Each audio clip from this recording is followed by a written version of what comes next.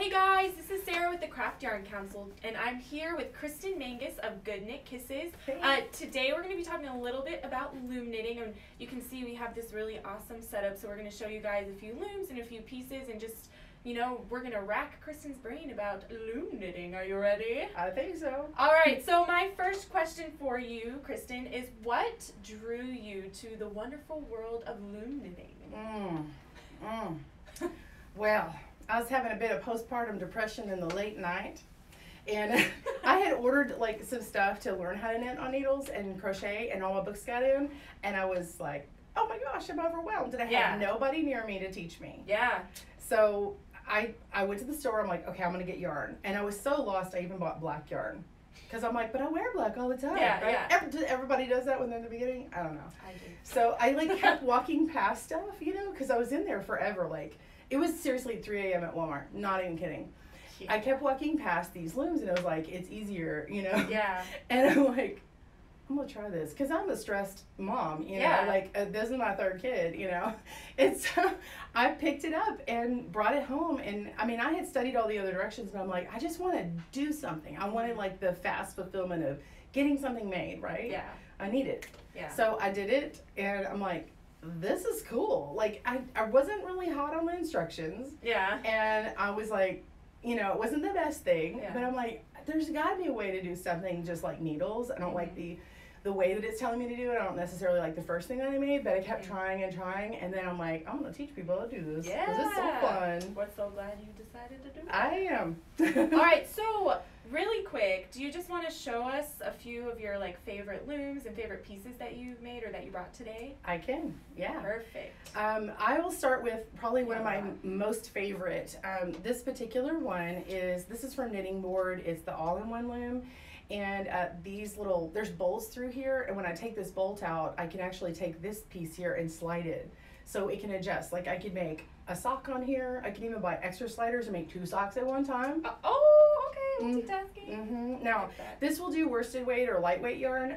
There are some looms, though, that are like gauge adjustable. Yeah, that's awesome. So this is like a US 7 needle or something. Yeah. Or 8. Okay. So it just kind of depends on the yarn that you use. Yeah. And, you know, just gotta do the swatch. Or not. Yeah. Or not. Or not. But I love this one because it's super duper adjustable, and they've even made some other extenders to make it bigger. But they even have like the big sister one, like down here, and it's 28 inches. I'm not sure if I can reach it. It's like 28 inches, but even has like a big 20 peg thing, and you could do something really big. So I've made this big triangular with a picot edge shawl.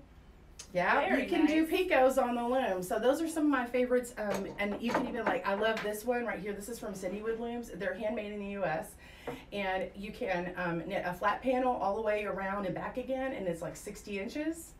Or you can skip all these blue pegs and double knit and do something half the width. Yeah, so I was wondering what the blue pegs were. Yeah. Because I'm like so new. I haven't even learned to loom knit yet. I want to, but this is all very great even for me and you guys. But yeah, the blue pegs, you skip them. Yeah, and another little hack on this is you can knit it in the round. Like if you just connect it and in the round, you can make a really fast infinity scarf. Ooh, I love those. Well, and Cindy even has like this little wedge thing that hooks up in here, and it's a little peg, so I can put it at any point and make something really small or something really big.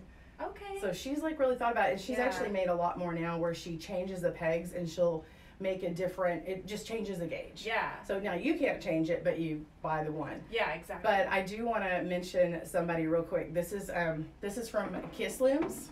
So I'm Good Knit Kisses, and Kiss Looms, we kind of get along, right? So this one, she's got looms that go all the way down to fine gauge. So if I'm going to use like a 0 or 1 weight, you know, lace weight, I can do that. Yeah. Make little itty bitty stitches. Yeah. But we can even do she's got a dragon loom that I can use like a bulky or super bulky weight yarn. Too. Dragon loom. She's got one called a kimono, like kimono dragon. But she even has ones that have a board. There's like these pin and pegs on here, and they separate, and I've got one over here, and it makes the gauge change. And it's just really exciting because someone's really come and thought about how we can take needle patterns and convert them to the loom, and they look the same. Yeah. Like what I'm wearing right now, this is I call this a cowlick because it looks like a cowl in the back, and it's like a triangular, like a little cowl. So like I've actually made this for needles and for the loom, and they look exactly the same. Yeah.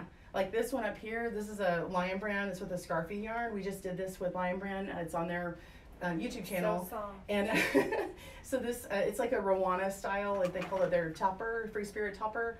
And that's made on the loom, and I converted it from the needle pattern. Yeah. Now the button's not on there. That's one of those toggle ones that you just screw in the thing. But Look yeah. how pretty it is. So yeah, it's really fun. So can you actually show us like a needle knitted piece versus a loom knitted piece? I can. See. There's some over there, I think. Yes. Are there hats? Yes, I got hats. Thank Yes. you. She's prompting me. So now I didn't bring the comparable one. This is a needle version, but I've made the loom. It looks identical. Yeah. Like it looks the same. These two right here side by side, these were from Yarnspirations. Last year we did they have this easygoing knit sweater, and I said, let's make a hat. So Everybody needs a hat. yeah, so I needle knit this one, and then I loom knit this one, and they look very much the same. I probably could have used slightly different gauge on this one. The thing about the looms is I'm limited to what the manufacturers have made. Yeah. So, but I will say I don't have as many Kiss looms, but I probably could have got it exactly if I'd used a Kiss loom on it. Exactly, yeah. So I'm just gonna say. Yeah. Well, awesome. Yeah. So, you know, we've been talking a little bit the past few days on Instagram about our new revised standards and guidelines, which is why we're here talking to Kristen today, because we added loom knitting abbreviations and different information about that into our standards because it's so popular and there's a lot of people doing it, so we wanted to include information about that. So I just wanted to ask you, you know, have you seen the loom knitting abbreviations? What do you think about them, or how do you feel that they're like finally added to standards and guidelines? Oh my gosh, like I can't even tell you, because like, okay, so I started my business in 2011, and I actually had written to you guys like a year later, like boldly, and I said, we need this, like please, we need this. And there's some, I mean, I got all kinds of things I want to do, but anyway, I'm so excited because it takes a long time to get these standards in and stuff. There's a lot of standards to go through. Yeah, like, so it's been in the works for y'all for this past year, but they only meet like every so often for this big stuff. And I was just very excited. And in fact, the ones that we originally agreed on, and I said, oh, can we include all this other stuff? And they're like, no, I think we're going to make it small. And I was so pleasantly surprised when it came out, because they included a ton of the abbreviations. It just incorporates so many of the things that you can do also on needles, and so it doesn't look like, oh, you can only do these things. You can do everything. Yeah. You can do all the same things on looms that you can on needles, and it's great, especially for people who have dexterity issues, because the other thing that I loved about looms is I had carpal tunnel, and I was afraid that holding it was going to make a problem for me, which it can. Yeah. I do knit with needles now and crochet, but yeah, in that beginning stages, it was hard. So but I'm really excited about the standards. Yay. They really thought well about them and considered all things, and talked to lots of different designers and companies that publish those designs. So that's awesome. We're glad you like them. Yeah. All right. So just for our last question for this Instagram Live interview, what is something that you wish people knew about loom knitting? Maybe someone who just needle knits, or someone who doesn't even knit at all. What do you wish they knew about the world of loom knitting? Oh man, there's so many things to say, but what I really want people to know is you can do anything on the loom that you can on needles. You really can. You're limited by your imagination, and converting those things over. There are a lot of times people have already converted them. There's a whole community of people out there, and it's bigger than you think. Yeah. And I just want you to know that if you knit with needles or you crochet, and you find yourself where your body is just not letting you anymore, diverticulitis, whatever, you've got these different issues, go to the loom. You will find that you are so excited to use them. You'll be able to make all those things, even socks. If you're a sock knitter, you can keep on knitting those socks. Yeah, so that's awesome. I like that you mentioned, you know, if you're having issues needle knitting, you can still turn to loom knitting and still do this craft that you love. And I actually want to mention, because, you know, we are a Craft Yarn Council, and we get calls from people just, you know, with questions about different things that we do. And I've actually talked to a few people on the phone who have told me that they used to knit with needles, and they just aren't able to now for whatever health reasons, but they're still able to make things, because a lot of these people are donating items. They want to use their skills to help people. Yes. So they're still able to keep up the skill that they love because they loom knit, and the health, whatever the health issues are that keep them from knitting with needles, those things don't keep them from knitting with a loom. Yes. So I really like that you mentioned that. It's a really cool thing about loom knitting. Great. So I just wanted to open it up. We're pretty much at the end. Does anybody have any questions for me or for Kristen, especially about loom knitting or what she does, or just anything that we've talked about? We would love to get your questions and, you know, answer them live if we can. And if we don't, we can go back in the comments and answer the questions that you have, because we always want to hear from you guys, our audience, about you know, did you like the interview? What, you know, did you have questions about things we talked about? So any questions are totally welcome. And yeah, do we have any questions right now? Well, while we're waiting, I have something to add if you want. Perfect. Okay. I love add-ons. Yes. Well, I've come across people who say they crochet. Maybe they crocheted because someone tried to teach them how to knit when they were younger, or if they left-handed, and it was just like a pain point.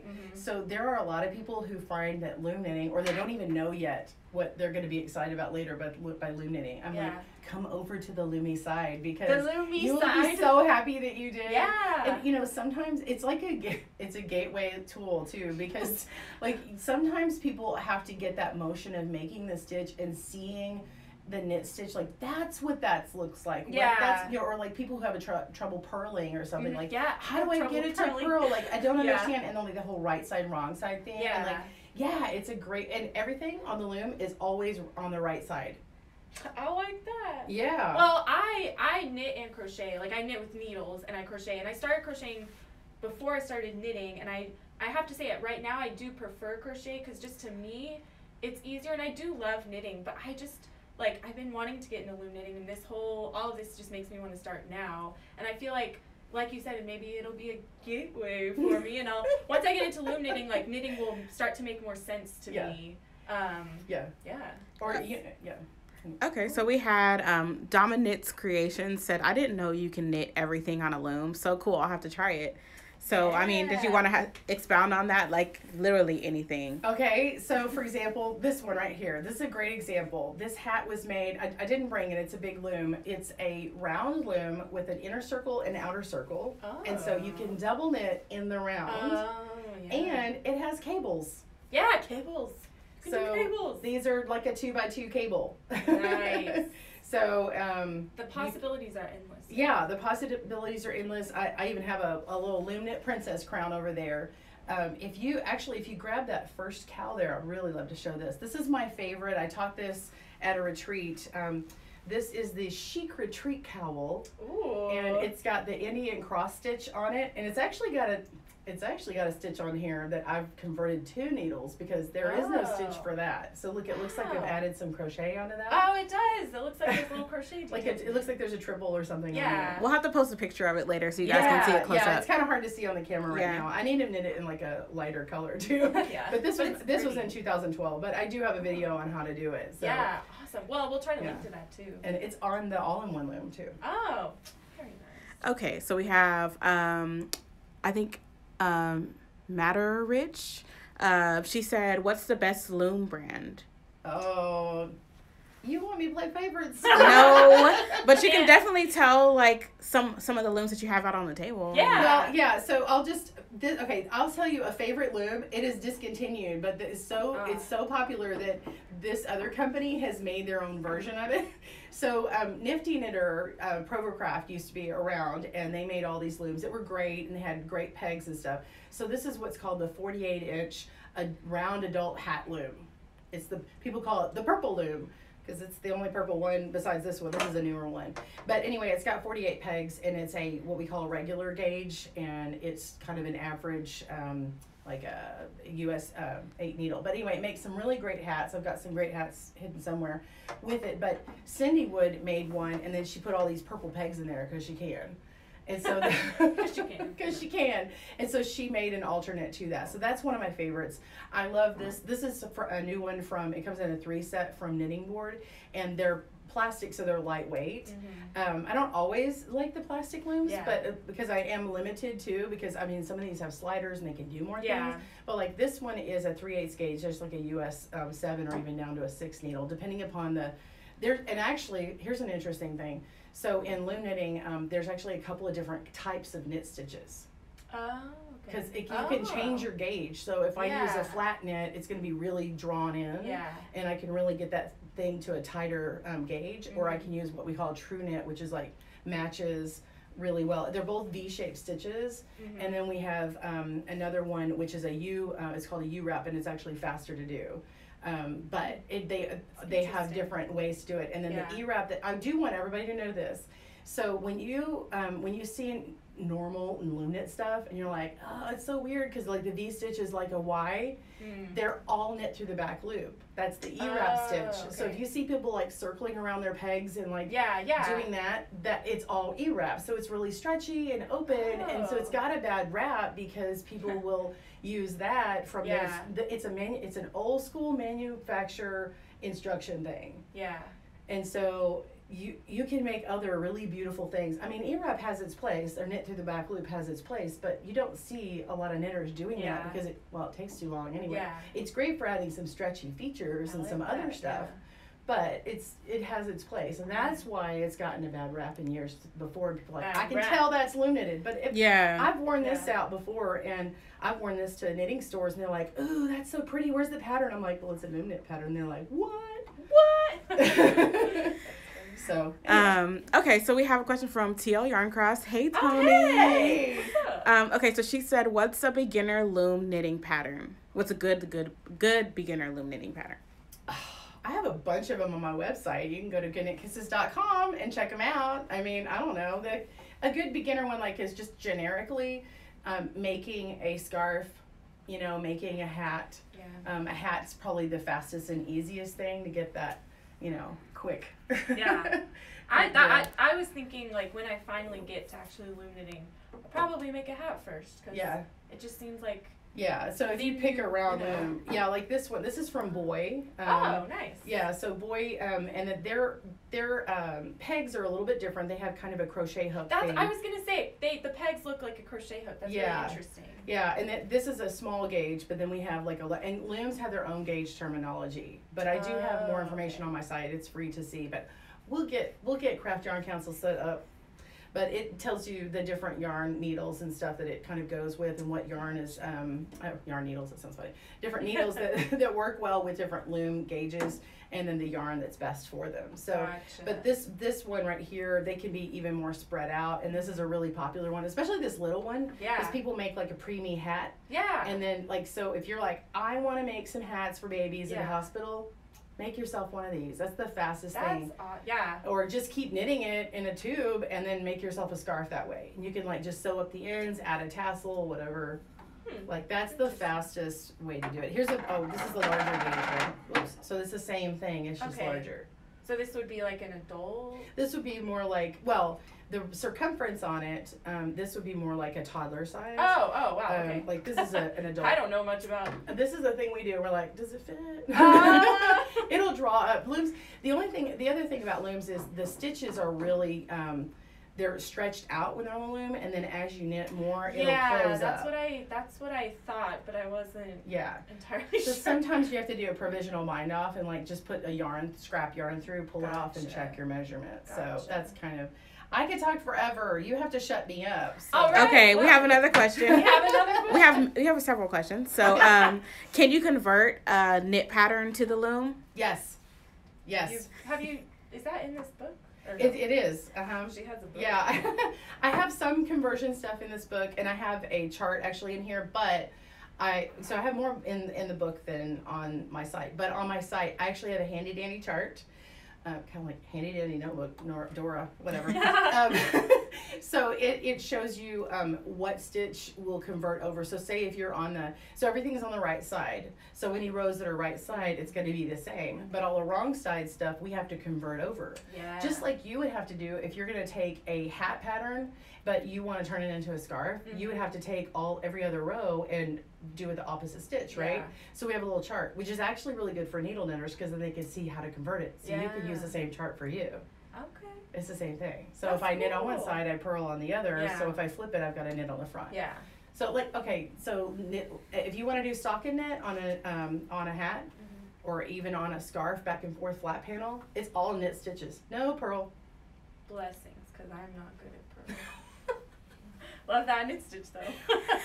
Do we So- have any? I think we have one more question. Right? So Untangled Yarn said cute crown when you put the when y'all put the Oh, looms on your head. I blew past that, but yeah. No. Well, no, that too. That's There you cute. go. I'm talking about when y'all put the Oh, looms on your head. yeah. Oh. Here we go.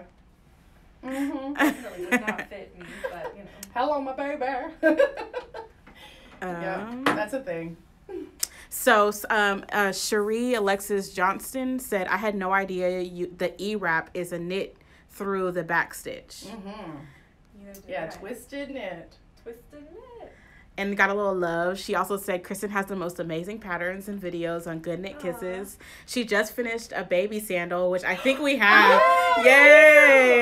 That's You it. change your voice when you do baby stuff. It's So cute. Look at this cute little And we button. have little booties down here Oh, too. yeah, And we have here. a bonnet and everything. Like, you can do that. The color. There's this Oh, all-in-one loom. They have a sock loom, which is a little smaller, and I made them on that. Look how cute. And a little- A little bonnet. bonnet. It's just a simple flat panel with Is little. this go Yeah, with this is a mitered square with picots on it. Oh yeah, there's some pico. Peekaboo. Ooh. Ah, I actually that's call it so peekaboo, cute. like B-O-O. Pico. But yeah. Also, someone, if you're interested in doing beginner patterns for loom knitting, someone said washcloths are good for Yes. beginner. For Yeah, I they feel are. like any yarn craft, a washcloth is Mhm. like. Yeah, that purple one's it could be a washcloth Oh, or yeah. a larger blanket. We did that for Lion Brand a few years ago, and I just made a small sample, but you could just keep getting bigger and bigger. Yeah. But this is kind of that classic, that you've seen. So it's like Yeah. knit from here, goes Mhm. wider and then goes down. So, Mhm. or you can knit it, straight. Okay, Yeah. so we have a question from Pocoyo Pono. She said, is it easier to teach a 7-year-old to knit stitch on a loom or to knit like with needles? It depends on it's the thing. All people are different. So Yeah. 7-year-olds are same as 97-year-old. It's whatever works for them. I think it's easier just to give them a loom and give them the basics. Hey, E-wrap, and then they kind of get the enjoyment out of doing it faster. But it just depends. I don't want to ever say, because I love needle knitting too. I don't want to say some, I don't One's know. better, I like- kind of, Yeah. because some people are like, oh, it's way faster. I learned easier on this than Yeah. that. But no, come to the loomy side, try the loom. I'm gonna come to the loom. I don't know about y'all. I do think it's easier to do the looms, especially like say you have like a whole bunch of kids and you're trying to do an after school activity. outfitting them with a bunch of these, there's a lot less like hands-on, okay, you have to do this, and you can teach a larger amount of people loom knitting at the same time. I taught a class of 30 adults and but I had to have a couple assistants. So. Yeah, that's a lot of people. Yeah. So anyway, Cool. Any more questions or comments? if you want, we can show you a chevron stitch. There's one in purple right over there. Oh yeah, this is so cute. Yeah. So we did this. Oh. So yeah, this is just a little levy. This is my sample size. When I make videos, I don't always do the whole big full thing. But yeah, so this was. I've got a loom one and one on needles. But What yarn yeah. is this? This is Bernat Beyond. Oh, okay. Yeah. Oh, the same as Yeah. No. Wait. Oh, it's not. This is Home Deck. I don't know why I Home said Deck. Beyond earlier. This is Bernat Home Deck. Either way, this is really cute. Oh my Yeah, and that's gosh. Beyond. So. Very nice. So, Cherie Alexis Johnston says she's working on a blanket right now. So, Oh, yeah. nice. Yay! Very Yeah, you can nice. do big projects, little projects, whatever. All of the projects. Whatever your flavor. Yeah. And then we have this one up here. Oh, It's kind of yeah. hard to see, but it's this is a cool new stitch. This is made on the loom, and then it has like this gathered shoulder thing. I'm like holding my arms up. But anyway, it has this really cool gathered shoulder thing. So I did that on needles and on the loom. So so we had someone just say that that was on the loom. That's awesome. So I think you guys were talking about that swatch with the with Maker the Beyond. chevron? Yeah, the chevron. Oh yeah. Yeah. Is this what you were talking about? I think so. yeah, that's the back. This- Yeah, that's on the loom. Yep. That's the wrong side, but yeah. Oh yeah. Either way, There you go. because the pearl side. Yeah. The change color part. Yeah, it's really well, and this one's like super soft and It is. That's why I was like, what yarn is this? Yeah. Cool. It's one of my favorites. Oh, someone just asked, can you talk about needle and loom knit? Well, I think we kind of covered Yeah. that earlier, Yeah. but We're definitely gonna post it Mm-hmm. so you can watch everything that we've talked about since we've been on, and it's gonna be live for 24 hours. So just go check it out. She talked a lot about the needle and loom knit. Yeah, so. differences Yeah. and stuff like that. Yeah, I mean, I could tell you real quick, and this is a peek at my own book, but like, so if you have we talk about C to C, center to center. It's the measurement of the distance between one peg to the next. It's really the center of one peg to the center of one peg, but I think it's easier to like measure along the line where the little groove is to the next line on the same side. And that helps you, it's the measured distance of the peg to peg, but depending upon the thickness of the peg and the spacing, sometimes something like this big giant one here, this is the Zippy Loom. The spacing on here is like about 1.5 inches, but this one over here has like a much thinner peg, but it's a little bit bigger spacing. So I would have to test these samples. I would have to swatch these to see what that stitch is going to develop like. So, but in order to match them to needles, I usually will get the right needle and make a swatch and then do the other. But I do have a chart, and it's even on my site, but it talks about, say, like the 3/8 that I was talking about, a 5/16, 3/8, and 7/16 measurement is what we call a small gauge, and that can range in needle sizes from 5 to 8, which is a pretty good average size. That's why I'm saying that one. But say you wanted to use a needle size range from either a needle 3 size to like a 6, like 3.25 millimeter, like 4 millimeter, then that would be a fine gauge, or like this one here. Oh, yeah. And then you'd be working with like a US 1 to 3 yarn. So depending upon the yarn, that can change the gauge too. So you have a little bit more flex and to match someone else's gauge. Like, oh, we'll just dial down the yarn or whatever, change the stitch, make it tighter or whatever. So yeah, they go all the way up to, anyway, I mentioned all of those on here, but like, what's the name of the book? Oh, this one's my personal one. It's Good Knit Kisses, Loom Knitting Guide and Patterns. Looks like this. I've got a PDF. It's on Ravelry, or you can download it. Okay. There's a Kindle version online, but I don't like people to do that one because I think it works better in the PDF on Ravelry. But you can actually print on demand anywhere worldwide. Awesome. From like Barnes and Noble and Amazon. Yeah. So not a plug for my book, but I just happen to have it. It's easier for me to have this and refer to it. Sure. Yeah, exactly. But some of these charts are on my website. I just had so many people asking me for hard information on some of this stuff, and I'm like, okay, we'll get that together. Yeah. Right. Okay, our last question that we'll take is, how much do looms cost? Oh gosh, they range. That I can tell you, I remember how much that set was that I bought. So that first loom I got was a set of 4, and it was $13.97 at Walmart in 2010. So I got 4 looms for that. Yeah. But I could spend $50 on that double knit loom, that double knit round loom. Yeah. I think it's like $40 to $50. Some go up to $60. It just depends. Yeah. It kind of ranges. Range. Is there are the plastic ones, I'm assuming, less expensive than a wooden one? Well, yeah, and those particular ones from Kiss, those they're all handmade. These are also made in the U.S. And what's interesting, see, this one has this space in here. You actually can wind the yarn around all these pin and pegs and go back and forth. And then when you knit over, it's not like an E-wrap where you're E-wrapping it, but you're actually making a really traditional knit stitch. It makes a really even stitch. But so we add these little spacers in. But all these little pins, Kelly, the owner, she hand puts them all in. Yeah, and these ones are more adjustable too. They are totally adjustable. These you just have this one size. Right. And this is more like I'm budget friendly, and this one's like, I am a serious loom knitter. I want to do all the things. Yes. Yeah. So you can, and you can make a variety of things on those. So I don't like to plug just one. I don't like to be just for one manufacturer, because everything has its part. And but some people only want to make dishcloths, only want to make hats, only want to make socks. Like some people are just sock knitters, and it's just like in needles. We all have our preference. Exactly.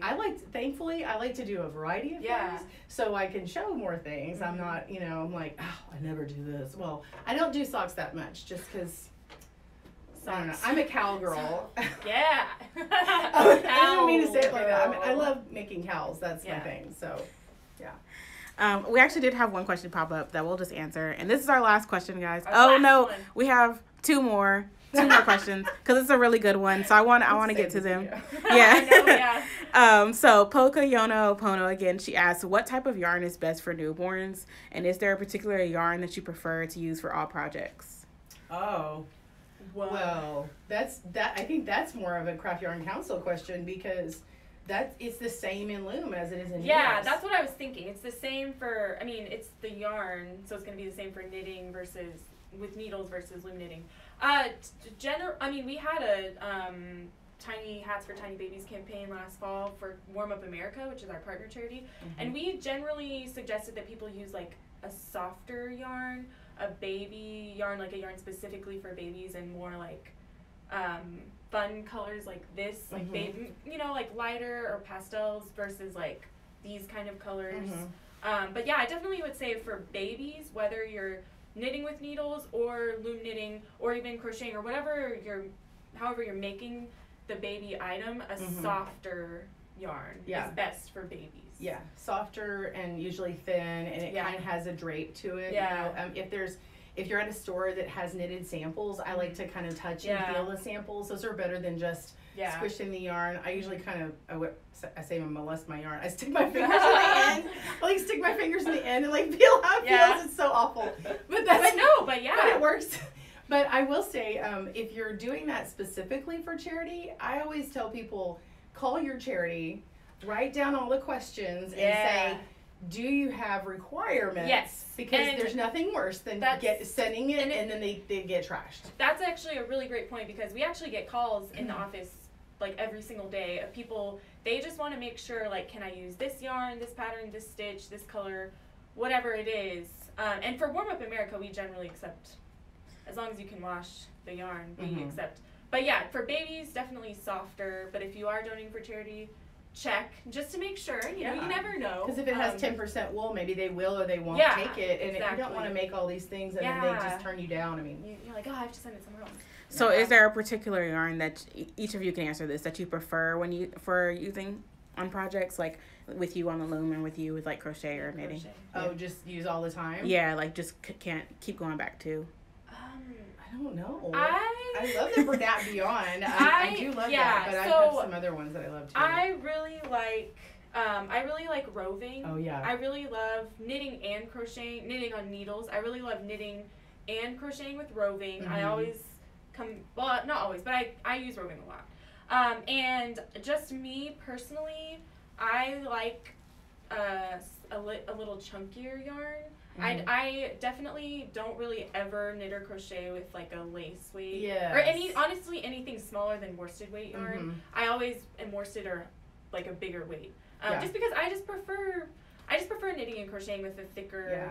I'm usually yarn. worsted and out. Sometimes I'll do a DK or something. Yeah. I have with a smaller, but not as often. I will say, nothing beats a silk yarn with a beading in it for some lace weight, little lightweight. So those are fun too, but I don't do them as much. Yeah, I mostly do worsted or bigger weight. Okay, so I have a sister of 9 years old, and I'm teaching her how to stitch on the loom, but sometimes she loses patience. What would you advise for me on how to not lose patience? Okay, so I'm really patient on my videos, and so when you watch the video, you can pause it, and even the mobile, they have changed it to where you can actually change the speed of the video. Did you know that? I did not know that. Yeah, they really updated that cool. Sometime last year, and I'm like, shut up, I've been asking you forever. So you can, there's a little gear icon or something. It depends on the device you're using, but you can usually slow it down, and I sound a little drunk, it was hello, it slows it down. Yeah. Or you can speed it up. So if it's in a talkie section, and you're I got it, but you don't want to miss something, just turn it to 1.5 or 2 times the speed. Yes, that's something that happens to me sometimes when I'm watching a video. I'll keep going back or trying to move it to a different point. I'm like, dang it, I missed something, so I have to like keep messing with it. So that's cool. So, but for kids, like my own kids, like I'm not even kidding. So I have these they're like these balloons that use a loom, kind of like this. It has 24 pegs. It's an old Nifty Knitter one, so they're a little bigger open. We do these loom knit water balloons, and you dunk them. They're using like acrylic or like Bernat blanket. Yeah. And you dunk them in water and throw them at people. It's like a water balloon, but it doesn't like you don't have to pick up the pieces. Yeah. And but my kids weren't getting it when I was teaching them in person. And I was like, just watch me on the screen. And so I had them like in the TV room, and I would like put it on pause or slow, and then they were like, okay, what did she say? And I'm like, it's me, you know. So I'm not even kidding you. Use the video. Yeah. Videos. That's how Once I they learned, get it, they'll start making their own stuff. I mean, that's a cool thing. Once you get someone making up their own stuff, wow. You know, the kids are really good. They have no fear. Yeah, that's true. That's a good point. Get them started early. Yeah. All right. Well, those are all the questions we have right now. So we're at the end. It's the end of the interview, the video. So, Kristen, thank you so much for being here and talking with us about all this, all the awesome things you can do with loom knitting. And thank you, everyone, for watching and tuning in today. Again, this video is going to be on our Instagram for 24 hours, and we're going to save it. We're probably going to post it to YouTube. We'll have it somewhere available for you. So, again, thanks for tuning in, and we hope that y'all have a great day. One more thing before we leave. We do have a longer interview. Yes. We have more questions to ask. Yeah, we have. So, we're going to have another longer video on YouTube. We just wanted to have this open forum where you can ask questions, but you'll be able to check it out in probably about a week or two. Yeah. And be able to see and hear all of the things that we ask her and just learn more about loom knitting in general. So thank you guys for tuning in. Bye. Thanks for having and people are saying thank you. Oh, you're welcome. Thank you for all the hard work. So thank you guys. Bye, everyone. Bye.